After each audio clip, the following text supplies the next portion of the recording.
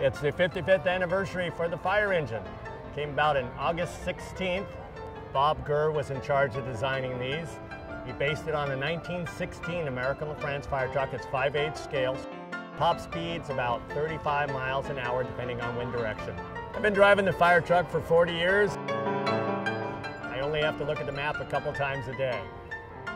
This fire truck's been used in many things. We had Walt Disney himself used to drive this very fire truck from time to time in the mornings. He'd shuttle around in the morning, check out the park, and his last official photograph that he had taken here at Disneyland was on this very fire truck. He sat where I am, Mickey next to me, in front of the castle, November of '66.